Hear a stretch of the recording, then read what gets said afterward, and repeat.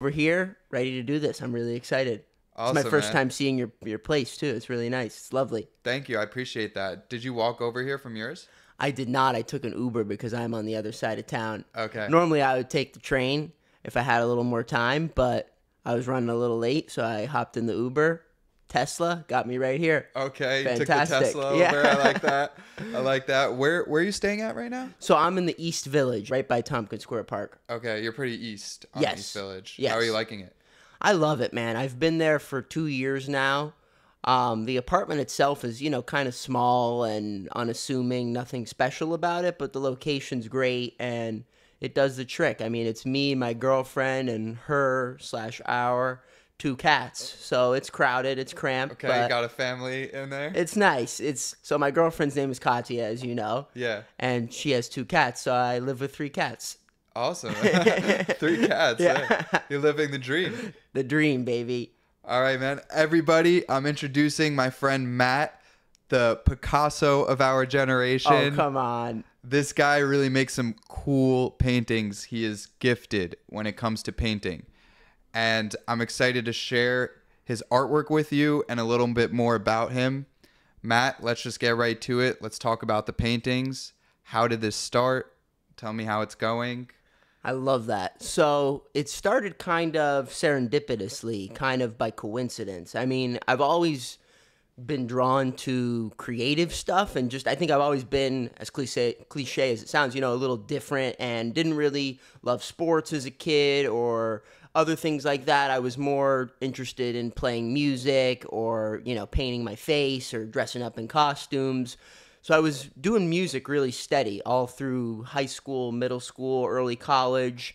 And then it kind of just spilled over into drawings, which then spilled over into paintings. They kind of all just flowed together. So I had been a bass player in bands and written songs and stuff like that. And then when I went to college, I had the adjustment of being in a new place and not really knowing too many people.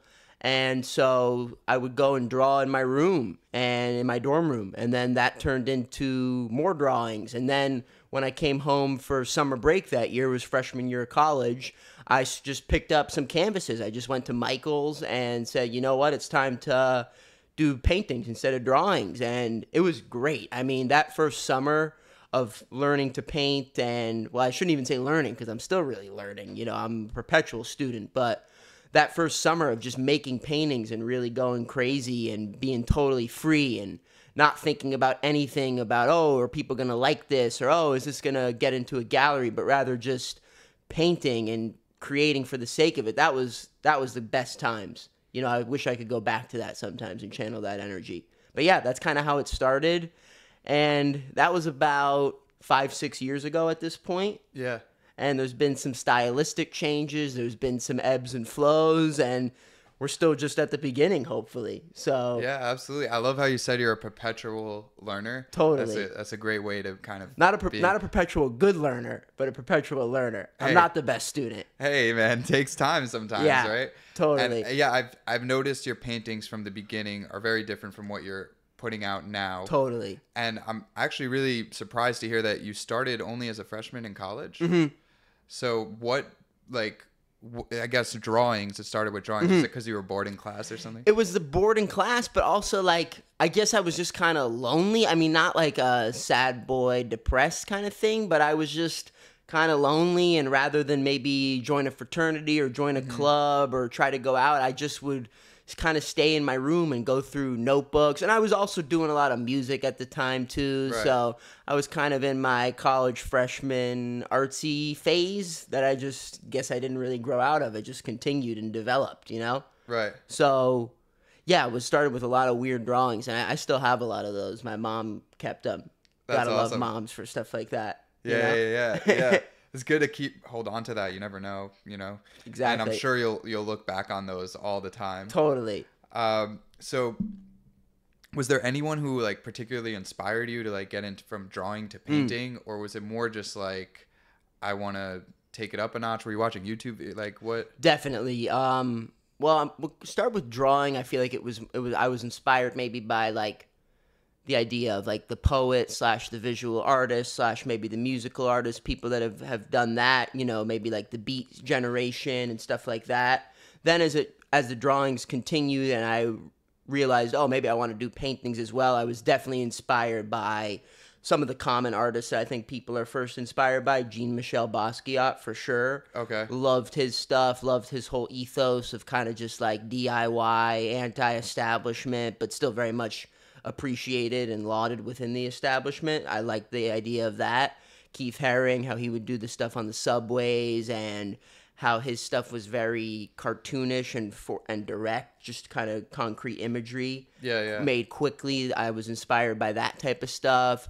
Just seeing these figures who we now know as very big and prominent, but, you know, when they started or when anybody starts, we're all the same. I mean, we're all just taking our materials and putting them on canvas or paper or whatever it might be, and we're just trying to make something, I guess, that we feel. You know, it's not even coming from a place of, oh, I hope people like this, or it's coming from, oh, I just need to maybe let this stuff out. Maybe it's in here and I just need to get it out. So Keith Haring, Basquiat were some of the early influences. Then I remember watching the movie about Jackson Pollock. I mean, he's, you know, none of these people are anybody to look up to necessarily. I've learned not to put anybody on a pedestal or think that anybody is better or different, because we all have something unique to offer. But Yeah. I remember watching the Pollock movie, and he was a really, probably not a nice guy and a, you know, kind of a messed up person. But I remember watching that and being inspired to go get my first canvases. Who is that? Pollock? Jackson Pollock, he did Okay. like the splatter paint style where it was kind of like ushered in the era of like abstract expressionism, of like that different style of just not having a concrete message in your painting, but the act of making the painting itself kind of being the message. It's interesting. Okay. And there was a movie about him with some like it was not a documentary. It was like with actors and stuff, and I watched that, and I was just like, oh, time to get some canvases and just see what the hell happens. Stuff like that. Okay, so you mentioned like the act of the painting, and you mentioned like the cartoonish style of Keith Haring. I mean, we see a lot of cartoonish style in your paintings. 100%. Can we talk about like the act of your creative 100%. process? How do you Absolutely. typically, like, you know, you get the canvas? How do you bring your idea into life? Totally. Well, it depends on the style. And like you said, my style now is very cartoonish. It's a lot of these figures that look like they would be in cartoons or video games. It's awesome. Thank you so much. They're very digital. So that process is kind of meticulous and requires patience and multiple sessions to finish a piece. I can imagine. So that's why I originally, and still I was doing abstracts too, because that's kind of the opposite. It's much more free flowing, and you let the paint take a life of its own. Because to go back to what you were saying, how do you bring your visions to life? The short answer is you don't. It's like you're never going to. Your what you execute is never going to be exactly what you envision. You know. Yeah. You have to realize that the paint and the canvas, they have a mindset of their own, and you know you're gonna do your thing and they're gonna do theirs. It sounds cliche, but it's like a dance, you know, and you're kind of dancing, and hopefully you make it work. But that's why I try to do some abstract stuff too, because that's more freeing, and you kind of surrender and you let the paint do its own thing. But for my style of solitary figures, you know, I have to be a little more meticulous, and that can get frustrating. I don't even know how certain artists do it who can paint like photorealism or these really intricate, elaborate scenes. I don't know how that requires a patience and a skill set that I don't have either. Yeah. But well, hey, I mean, you definitely have some aspect of it. Some. I mean, these are pretty detailed drawings, and you know, every character definitely has a lot of personality. Can you talk about the characters? Like, are Thank these you people so much, man. Yeah, are these people you see in real life, or I are wish. they? Yeah, I mean, recently you posted a video and you kind of did a narrative of this waiter. I thought it was hilarious. Have you seen someone? His name's Norm. That's what I named him. That's what you named him? Could have done some other names. He but I definitely went looks with like a Norm. Yeah. We're going to put Norm up on the screen here so Yes. everyone could get a good visual of Norm. Is Norm someone you've seen in person, or is that just like So Norm is an not, idea? he's not somebody specific I've seen, but what I feel about him and what I feel about a lot of my characters is that they're people we've all seen. Even more broader, like some of the characters I paint are not people we would see in our everyday. It's more of like this cast of outlaws or mystical characters like pirates and wizards and monkeys staring at skeletons and vampires and monsters and apes and all these weird funky things. But then a lot of them are also just people. I feel like they're often disgruntled, or like you said, they just have a lot of personality. Maybe they're overjoyed or they're frustrated, or but whatever they are, like I feel like it feels like people we've seen before, even though we probably haven't. I will, though, sometimes do specific characters. As you know, you've got the MF Doom print right over there. Right over there. So I'll do some rappers or some rock stars or just people that I think sort of fit the ethos that I'm trying to go for, which is like Outkast, sort of Kendrick, exactly. Do it your own way, take your own path. You did Nas too, right? I definitely did Nas. Yeah, Good that's memory. A cool one. Yeah. So I have done a lot of hip hop artists. Okay. That was kind of a loose series that I did where I was just, because I've been a lifelong hip hop fan, especially the more classic stuff. That blossomed in me at an early age, a love for just that sort of style of music.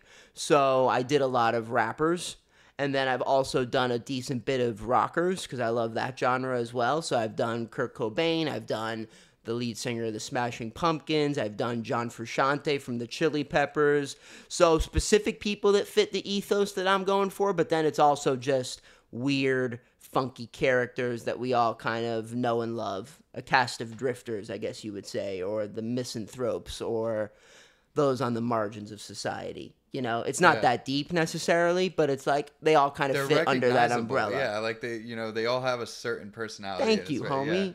Yeah, appreciate it. Tell me, Matt, what are you like goals wise? Like, do you plan on having more galleries, more shows? I mean, I've been to a couple. They seem to go really well. Thank you, and thank you for always coming and supporting, bro. I feel like you should definitely keep doing that. What are your goals, objectives, like maybe short term, long term? 100%. I wish I was a little more solidified with specifically what I want, but would love to just have the opportunities to get the work out to more people, whether that be in the form of paintings or in the form of, you know, merchandise, T-shirts like the one you're wearing. Yep. Stefan's repping right now. I am. Or maybe some form of animation, turning it into a cartoon, turning it into something a little more direct to the person viewing it, because like you said, you know, paintings, they oftentimes have to be seen in a gallery space, or you have to purchase them and then live with them. I want to make my art very accessible, and, you know, so people can interact with it. And because these characters, like we've been saying, they have a lot of personality. They're fun. I like the guy I did, Norm. I could do that with other characters. I envision voiceovers, and what I like to say about my paintings too is that they're kind of like peeks into whole scenes or whole worlds.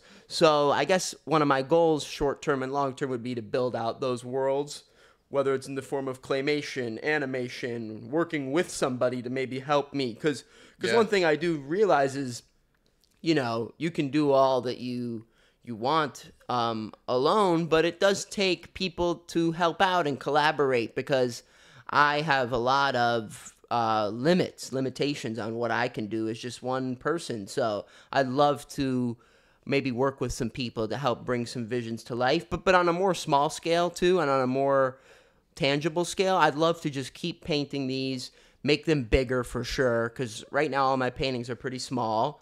Hopefully get into some group shows. I've got to push myself harder in that. I got to put my foot on the gas, really reach out and network more to make stuff like that happen.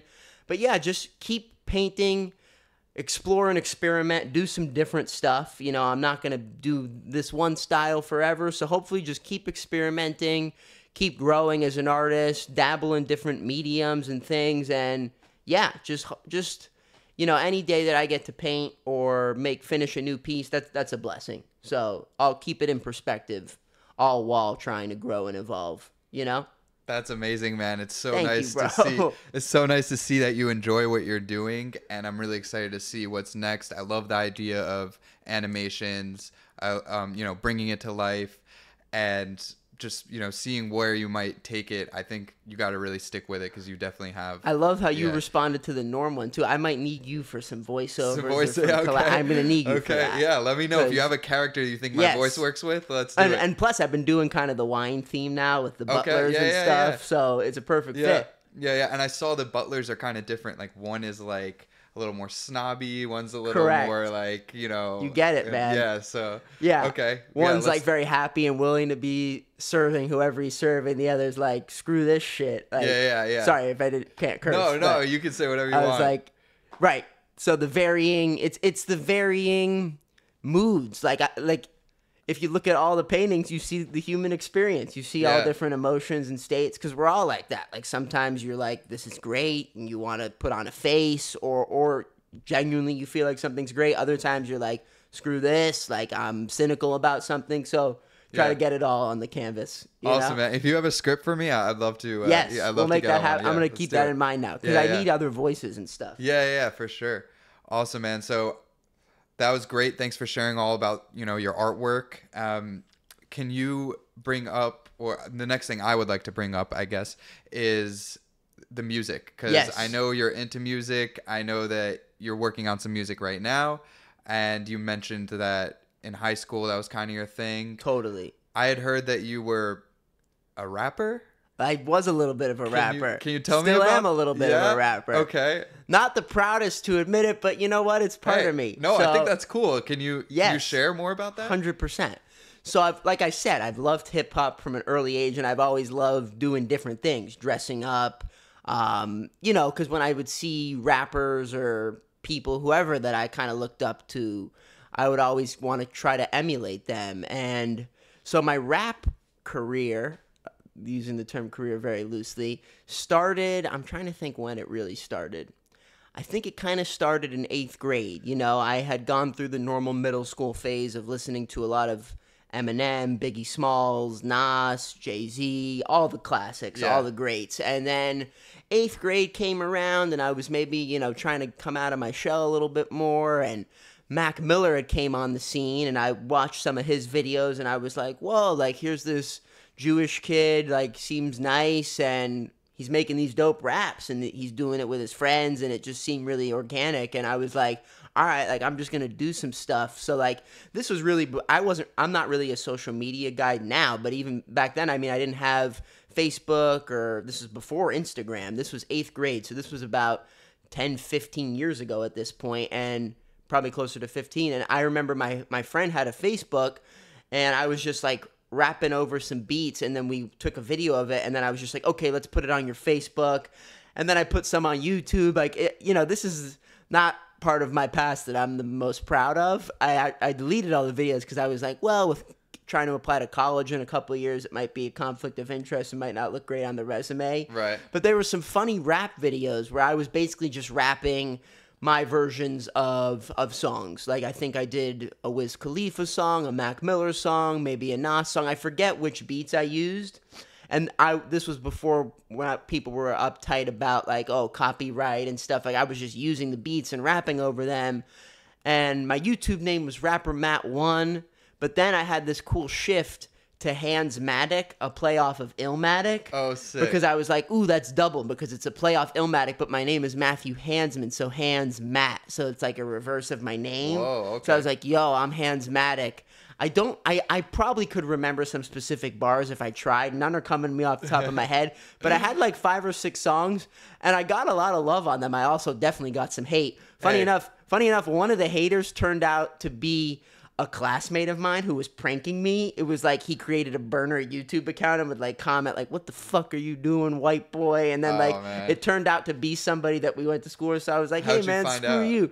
I don't know how I found out. I think one day, because we were kind of friendly, like, or he was in my larger circle of friends. So I was telling them, oh, I've got this hate or whatever. And I could see him like laughing under his teeth. So I was like, it was him. I cracked the code. Yeah. But the rapping was fun. And I still, I still like to freestyle for fun. When I'm with my friends, just letting loose, I'll freestyle. Like, we have a good mutual friend. Him and I used to freestyle sometimes, and so when it's right, you know, too. exactly. Tony Flo, we're mentioning Yes. Tony Flo. You Shout out freestyle with Tony. him? I have, yeah. We've love definitely that. done that. Yeah. And I had a bit of a rap kind of phase as well. There was this app called Rap Chat. Yes. Do you know it? No, I don't. It was like it puts on a beat for you, and then like you could record it, post it, and then I like love you follow that. your friends. I needed that, actually. Yeah. And we could have had a fun. cipher. We could have spit bars back and forth back in the day. Back in high school, that was definitely a thing for me too. Next podcast, I'll let the freestyles loose. We can. Yeah, both we can hit a do little some freestyle. Let's Yeah. do that. Next thing I want to mention, you mentioned Queens rapper like Nas. I heard that you had a run-in with a very legendary Queens rapper. Who? You don't know? Wait. No, I don't. I was told it was at a Whole Foods. Is this a true story? Oh my God! How did I not remember this? Yes, I saw Prodigy a few days. I was working at Whole Foods. I can't believe I didn't remember that. I guess maybe I wasn't thinking that he was from Queens. Queensbridge, of course. I should have known that. Yes, so I was working at Whole Foods, cashier. One of my last jobs before I committed to the art stuff full time, and he just walked in and. It's crazy. Yeah, where is this? In Whole Foods? Miami, so Miami? it wasn't even in New Okay. York. And yeah, it's like you'd be surprised. I mean, most people don't know who a guy like that is. You know, it's like unless Right. you're in the really, really tier of like being known. Yeah. Even if you're such a legend in the hip hop world and made some amazing, like he made the Infamous, which Right. is Mobb Deep, you know. But He's a legend. People in weren't rap. He's a legend. Exactly. Definitely. Exactly. Yeah, it's unquestionable. But in the world, he kind of just operates like anybody. Like nobody was really approaching him or anything. I don't think. Yeah. And I went Yeah, up to yeah, him and I makes told him sense. I was a big fan and stuff. How did he And react? he was super positive. I mean, I don't. Yeah. Even, the whole our interaction was probably only 5-10 seconds, but I would use it actually in some of my. I guess Tony told you about this because I would say it in freestyles like I saw Prodigy a few days before he died, and it's like, and then that was like a sign that like I was meant to do something different, you know, just something kind of stupid and cliche like that. Yeah. But anyways, it was really cool meeting him and just being able to tell him that I was a fan because he did end up passing just a few days after I met him. So crazy. Yeah. Rest in peace to Prodigy. Yeah, rest For in anyone peace. who's watching this might be interested, Prodigy is part of Mobb Deep, pretty legendary rap group, and his influence is huge. Mm-hmm. Future's most recent album, We Don't Trust You, not the recent one, but the first version Got with you. Metro Boomin, is actually mostly dedicated to Prodigy. There's Really? a lot. Yeah, there's Seen It All is a sample of a Mobb Deep beat. Oh, dope. The song "Seen It All" on Future's album, and so is there's one part in the album where it's just like Prodigy speaking, talking about like being a rapper and stuff. Super So, cool. I should Prodigy's learn a more major about him. influence. Yeah, he's Major unbelievable. influence, Yeah. One of the best. And I heard also you're a Strokes fan. Big Strokes fan. Yeah. Big and time Strokes fan. You had a link up with a producer of theirs, or Yes. Yeah. Well, not a link up, but What was the interaction there? so just via Instagram, and this Okay. is cool because it circles back to something we were going to talk about, which is that I have been doing some music lately. Right. And been focusing a little more on that as in addition to painting because they kind of flow into each other. And so I made some demos and I sent them to Gordon Raphael, who is the producer of the first two Strokes albums and a big part of shaping their kind of iconic, gritty, raw sound. And so, yeah, I've loved the Strokes for a while. I think they were one of the first bands I discovered when I picked up the bass guitar early on in high school. And their whole kind of just like aesthetic and devil may care attitude was just really cool to me, and it really resonated. And I've heard it said before, it's just like they really look like rock stars. And I know that stuff can get cliche and it's much more than the image that's important. But for whatever reason, they've always just been like really cool to me. And I've just loved their tunes. I love their aesthetic. I love everything about them. And so when I was making some demos, I sent them to Gordon Raphael because I could see that he's a very approachable, kind guy. Over Instagram? Over Instagram, just on DM. Cool. And he responded really positively. And That's so nice. this was a couple months ago. Now I'm much further along in the process. I have much more polished works. I should probably send them over. But he's focusing on his own stuff. I mean, What did he say to you? he was like, wow, these are really great. Like, it was a very nice compliment that you could tell wasn't like... It was genuine. Yeah, it was genuine, exactly. He was like, these are really great, very compelling guitar work, very organic lyrics, like, just really nice and encouraging. And stuff like that goes such a long way. I'm sure you know. It's like when people just kind of cheer you on, and you can tell it comes from a place of sincerity. It just, and especially when it's people that you respect. Yeah, I mean, it's nice. That's a pretty, successful person. Totally. Yeah, for him to appreciate your work, that must feel good. Yeah, 100%. What is your plan with your music right now? I know that's been something that you've been doing a lot. For sure. So the music is going along well. The plan now is we're in the kind of finishing stages. I mean, I have to figure it out because I have like an 11 song project right now that's pretty much recorded. Wow. Okay. And so it's like full songs, it's 11 songs, it's 41 minutes, but the thing is like I don't want to just release it and have it just have dead air, in the sense that like I haven't cultivated an audience for music. I mean, it's kind of just coming out of nowhere, this music stuff, or at least that's the perception of it. I mean, I have been making music for a long time. Longer than you've been painting. For sure, exactly. Yeah. But your audience knows you for the painting. Right. I mean, I'm not known for anything, but it's like... You're known though. Shut up. You're too kind. I mean, you got a few. How many thousand followers? You have like 4,000. Like 4, but yeah.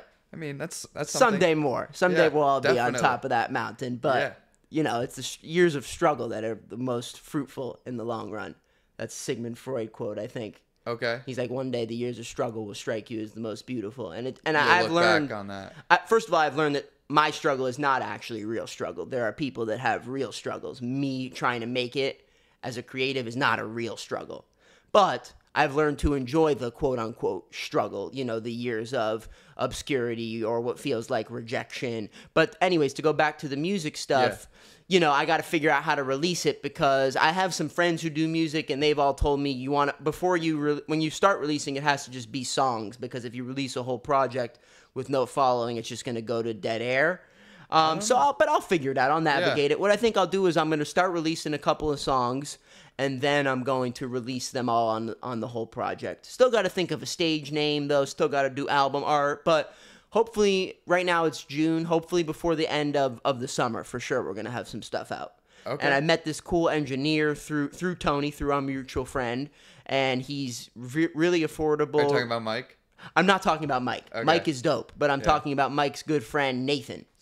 You maybe have met him. Maybe. He was there last week at Tony's release. But anyways, really great guy, super talented. Been able to really foster a nice collaborative relationship with him, where we're just recording really quickly and organically. Oftentimes it's first takes, and we work really efficiently, and it captures that sort of raw energy in the music that I like. So I'm trying to do that. What style of music is it? It's rock and roll, for cool. sure. It's kind of like alternative rock. It's got a little psychedelic, got a little bit of almost like southern rock, southwest influences. I am singing. Okay. And my voice is far from perfect, but that kind of is what gives it the emotion and what makes it a little more authentic and different, Okay. Like I played it for a friend, and he was like, I sent it to him, and he was like, what I didn't like about it at first ended up being what I liked about it when I listened to it a second time, which is just that it's a little bit more human and DIY sounding, Yeah. While still being very meticulous and intentional, It's interesting. It's been a really fun process, because I've played music all these years and took it seriously, but never really took the next step of, I want to record something and put it out, So it's been nice doing that now. I'm blessed just to be able to go to this little studio space that he has, and it's far from fancy or the most elaborate studio, but we get the job done. Yeah, you're doing what you love, so yeah. Appreciate you asking about it, bro. Let me talk a little bit about it. Yeah, absolutely, man. Yeah. I'm curious, and I'm glad I know more about it now. Before we head out of here, this is the Better Road podcast. Yes. So I always like to ask, is there something part of your daily routine or something that you do, just on the regular maybe, that improves the quality of your life or gets you better, improves you as an individual? Great question. Can you share?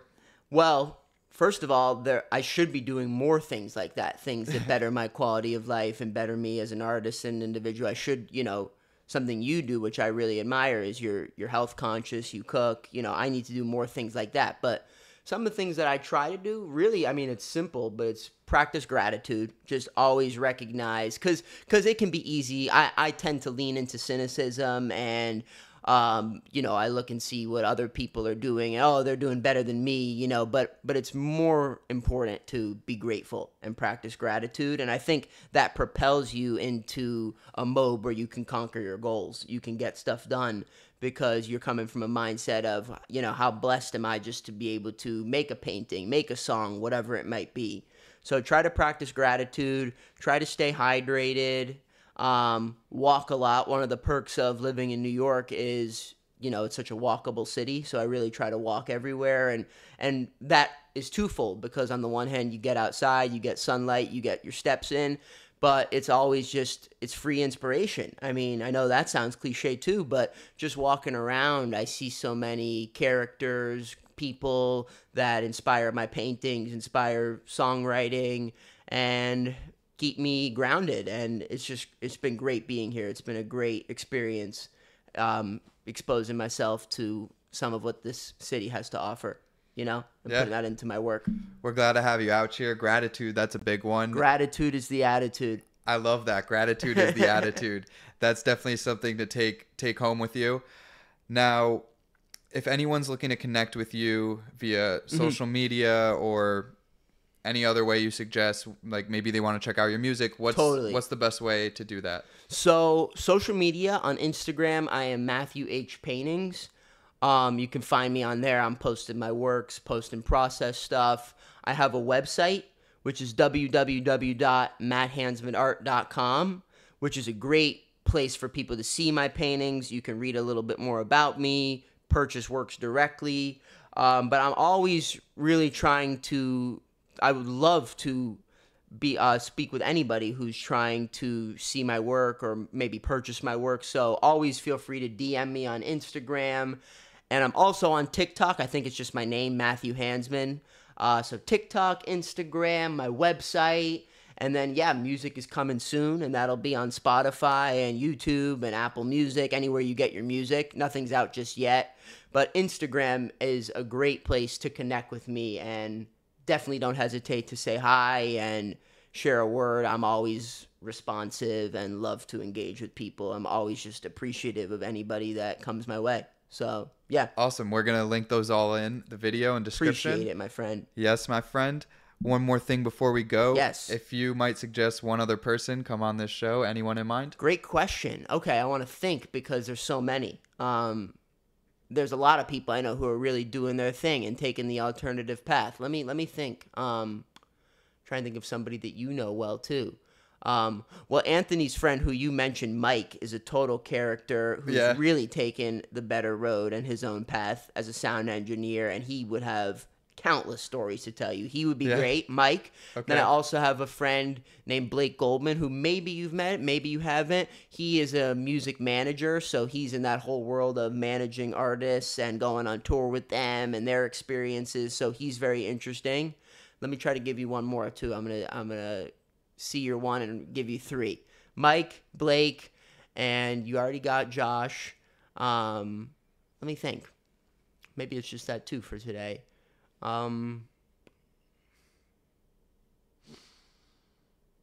Yeah, you know what? Those are two good ones. Okay. Yeah. Cool. Yeah, we'll take it. Two's better than one, right? Exactly. Mike and Blake, I would love to have you on this show. For everybody watching, thank you for watching. Please subscribe to the channel for more videos. Thank you for having me, bro. Thanks, bro. Pleasure. Peace.